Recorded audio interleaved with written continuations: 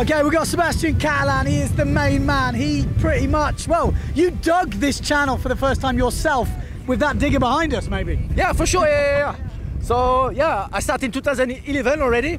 So it was like just the first try. We dig like it was super narrow, and year after year, and then try after try, we always try to improve every time. We get new ideas and everything. So yeah, it became like much wilder. Yeah. So yeah, we became like, after all these decades of developing, to some like a new platform to develop more records. And so the idea and the concept, just to bring all the best people in the world, just to be able to sell in the best channel in the world, just to be able to express themselves and to push the limit further. Yeah. That's what she said.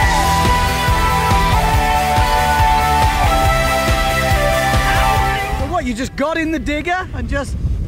Yeah, no, for sure that was the best plan, you know. It's like, there's no way out now. If you want to go fast, you need an excavator. Yeah. So you start all over there. And yeah, so it take 12 months to put everything together. It's really, it doesn't seem, it's not just a hole in the sand and you put some, it's not a sand castle. It's just like an old concept, like biologists and engineering, and how to think to make a calculation right, to make the thing the most perfect as you can. But it's never perfect. So it's just like try to hope and wish and pray, Allah and everything, to make everything like, you know, everything's gonna work eventually. And yeah, every year we say that, but I'm sure this year is gonna be like crazy.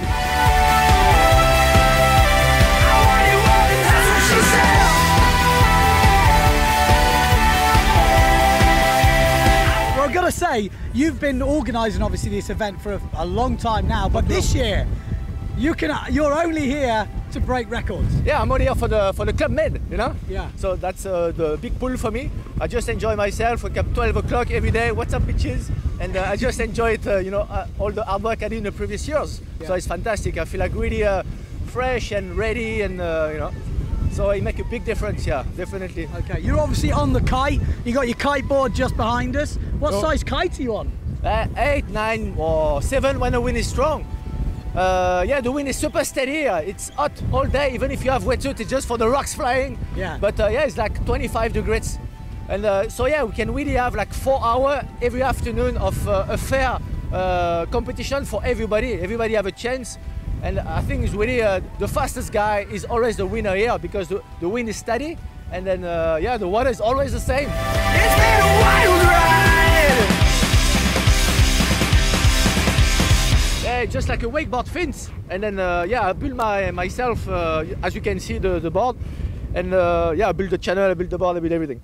So yeah, it's all about from the front foot, you get like pretty much a clean edge here, with some rocker line to be able, and a lot of flex to absorb the chop. Yeah. And yeah, some good padding to absorb everything, otherwise your teeth fell out and your eyes popping out.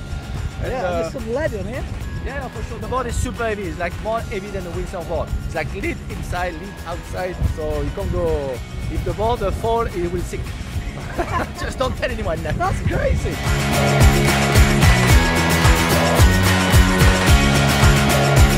What's your record here in the channel on a kite? 55.49. 55.49. And I did there some 60 knots on GPS.